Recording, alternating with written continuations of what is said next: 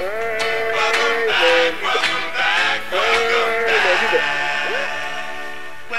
back. That's a fact. That's a fact. Brooklyn, that's a fact. Welcome back. That's a fact. That's a fact. Welcome back. That's a fact. That's a fact. Bushwick, that's a fact. That's a fact. Welcome back. That's a fact. That's a fact. Welcome back. Es verdad, es verdad. Todo el mundo es verdad.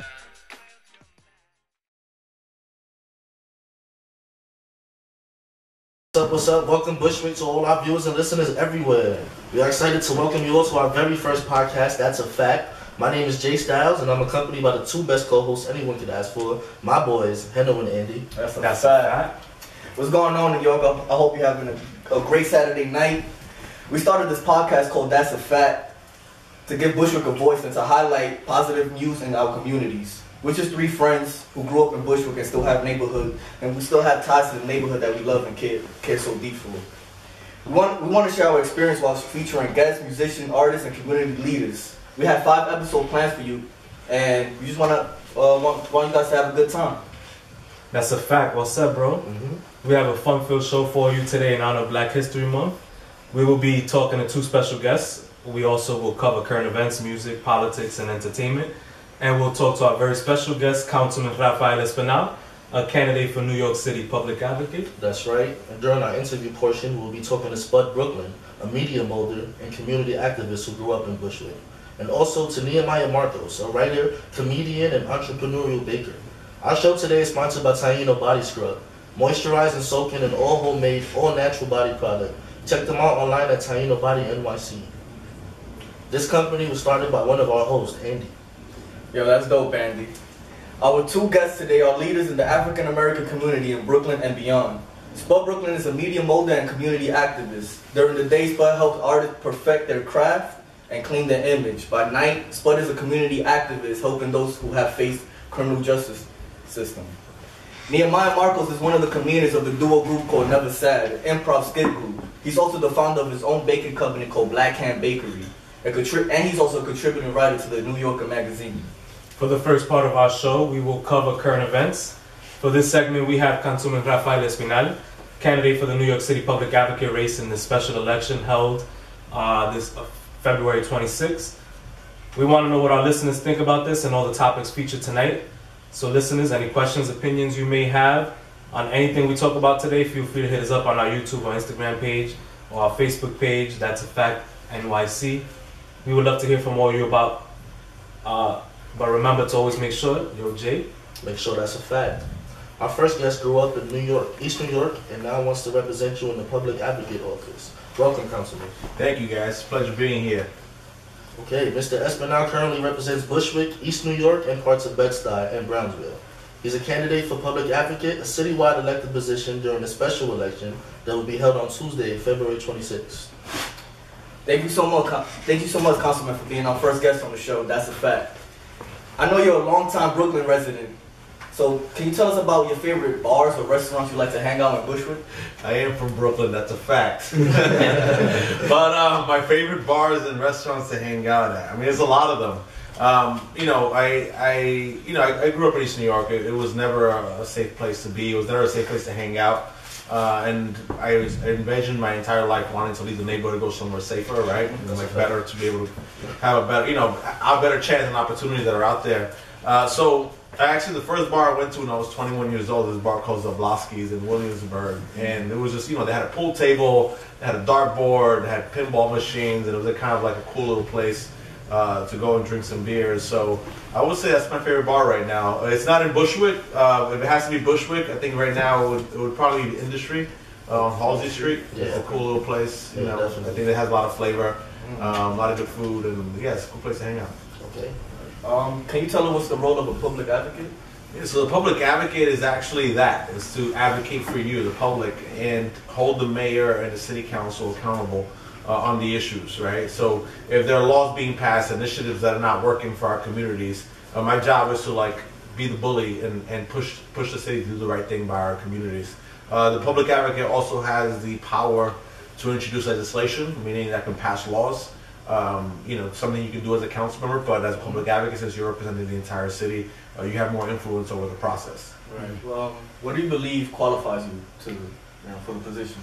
Me personally, I would say that I'm the only candidate that actually grew up in the hood. I would say, just for lack of better words. And I think I understand the struggles that working class families have of trying to raise a family, dealing with the pressures of the cost of living, dealing with communities that need more investments in our schools.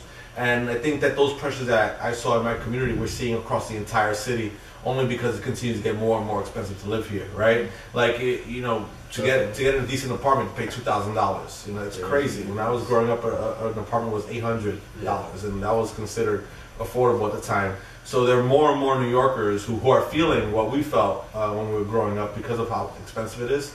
And I think that my experience of understanding what that feels like and understanding what it feels like not to have the city doing the right thing by us, I think that the public advocate role is an important role to have someone that can lead by experience. That's a good answer. Thank you, Councilman, for being on the show. Appreciate it. So we read your plan about funding NYCHA and the MTA, and we kind of like it a little bit. Can you just give us some details about what your plan to end the Stock Transfer Act is about? What does that mean? Yeah, I know it sounds complicated. It took me a few days to figure it out myself personally. But actually, there's a stock transfer tax, and what that means is every time a Wall Street broker buys stocks, he has to pay taxes. But at the end of the year, for some reason, the state returns all his taxes back to us. It's like us working. We all pay taxes on our paycheck. And at the end of the year, somehow miraculously, because we fill out paperwork, the city and state returns all our taxes back. It's like free giveaway. So there's $11 billion that the city and state collect in taxes from Wall Street, and then they give it back to them right away as soon as they pull out the paperwork. So my idea is that let's stop giving the money back to them. Let's hold on to the money. It's not right? Let's hold on to the money and spend it to fix NYCHA and spend it to fix the MTA. That's a great plan. So the federal government, New York City, just made an agreement for NYCHA. Can you give us some details? Or where you stand about that? Yeah, I mean, it's first and foremost, I would say that I think it's embarrassing that we had to have Donald Trump say that he's going to come into New York and save NYCHA. Yeah. Out of all people. Exactly. I think that sets a tone already in itself. It just shows that there has been a lack of leadership, and you can't just blame the mayor of today, the mayors of the past, and the governors of the past, and those today as well, who did not make the right investments into our public housing system. So I would say, adding a federal monitor is just another level of bureaucracy, right? Just more people who are going to say they'll do more paperwork. They're really probably not turned to be nothing. We should be taxing Wall Street, getting real money back into the system. And that's why I think my plan is probably the better plan. So we saw you in the debate, and you asked Viverito about the NYCHA situation, and she kind of gave you a little punch back, but you didn't get to respond. So what would have you said back to her? I was telling her Google NYCHA boilers. Yes, and it became a hit. Google NYCHA boilers was like, everybody was talking about NYCHA boilers. Yeah, I mean, but I think what I was trying to say, and she cut me off. What I was saying is that there are people in power who had the opportunity to do the right thing and make the right investments. And we have to stop electing the same people, because these same people are responsible for a lot of what's happening. And when she cut me off, and she kept saying about how she's the one that put NYCHA on the map and the issues on the map, I turned back and I was trying to tell her, like, I was the only council member in the entire city council, in the entire city, to allocate money to fix boilers for the NYCHA apartments in my district. And I did that before NYCHA was in the front page. I did it because it was the right thing to do, not because it was a press release or it was a press conference or I was going to be covered in the news because of what I did. I just did it, and I stayed quiet. I just did my job. Right. And the New York Post wrote a story about how the city council has not allocated the money, but I was the only one to do it. So that's why I was trying to tell everyone, Google it, because the facts are there. That's a fact. That's a fact. All right. Well, we know your main platform is about the environment. So can you tell us why that's important to you? I think it's important to me. I think it should be more important to, especially us people of color. I know it sounds like an issue that doesn't affect us, but it really does, actually, for many reasons. When you think about asthma, how many people have asthma in our communities? When you think about cancer, the cancer rates in our communities. That has to happen. That's because the city and the state dumped all of like the toxic, whether it be sanitation in our communities, whether it be air quality, all the trucks that come into our neighborhoods, you know, and we should be doing more to change that, right? Like if we create a greener New York City, that means that there will be less kids with asthma, there'll be less cancer rates in our communities, and as people of color, we're the ones that get left behind these conversations, because if you do go to Park Slope, you know, anytime there's any conversation of some sort of like environmental issue going on in the district, whether it be putting a sanitation truck depot in their neighborhood, they're gonna turn back around and start protesting. Our communities don't, and we're the ones that are actually taking the brunt of all these issues. So it's an important issue to talk about, and I think also on a broader level, yeah, the planet is suffering. You know, we live in a coastal city. We saw what happened to Hurricane Sandy. We're gonna have more of those storms, and we have to do more to make sure that we're doing right by the environment. I agree. Very well said. So, Councilman, we originally wanted to ask you about the Amazon deal about coming to New York, but that since we've spoken, it's changed, right? Amazon has pulled out of New York City. So, any comments about that, and then any response to some local business concerns about Amazon pulling out? What would be your response to those business owners? I mean, so 2 years ago, the mayor and the governor called every single council member and state official to sign on to a letter urging Amazon to come. The letter literally said, "Dear Mr. Bezos, we as a body of New York City urge you to move your headquarters into New York City because we're the best city. We offer the best amenities for opportunities for your company to be here." I did not sign on to that letter because by the time the letter hit my desk, I already had issues with Amazon. Amazon is responsible for a lot of our small mom and pops closing their doors. Amazon is becoming a behemoth of a company that's trying to monopolize the entire retail industry, and we had to be. I believe that we as a city of New York, who celebrates the diversity of our small businesses, that we shouldn't be signing a letter asking for this company to come into New York. If they want to come here, come here. We shouldn't be giving our money to them, or our tax base to be coming into our city. So long before this whole thing blew up, I was already against it, and then when it blew up. It blew up after a deal was already cut between Amazon and the mayor and the governor, but Amazon clearly did not want to make the right investments in our city, because once they were being pushed to unionize, once they were being pushed to make the right investments, that's when they decided to pull out. So, you know, things turned out the way they did. People will blame the activists, but I blame Amazon for not wanting to play ball with the city of New York. The right way. So you don't think the city plays a bigger role in promoting the future success of LIC? The city plays a big role, I think, in everyone's success, right? And it's about making the investments in the right neighborhoods.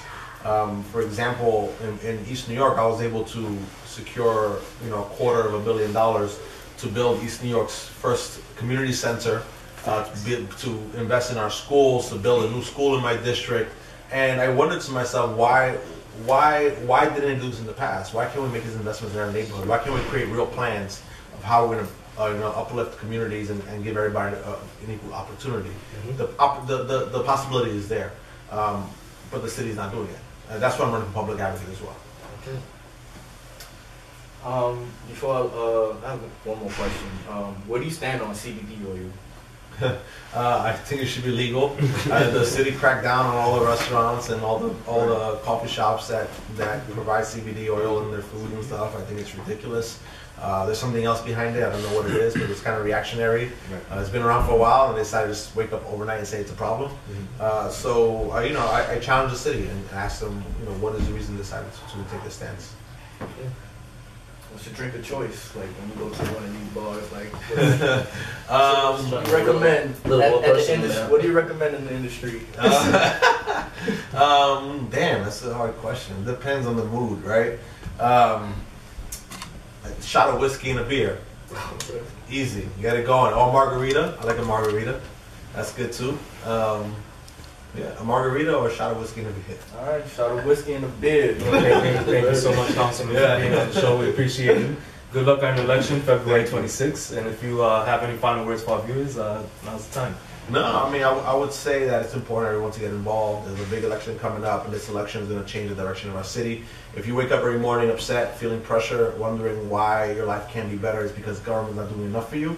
And we need a public advocate that understands that, and that's going to push the city to make the right investments in our communities. And February 26th, special election, come out. It's important. Thanks for coming.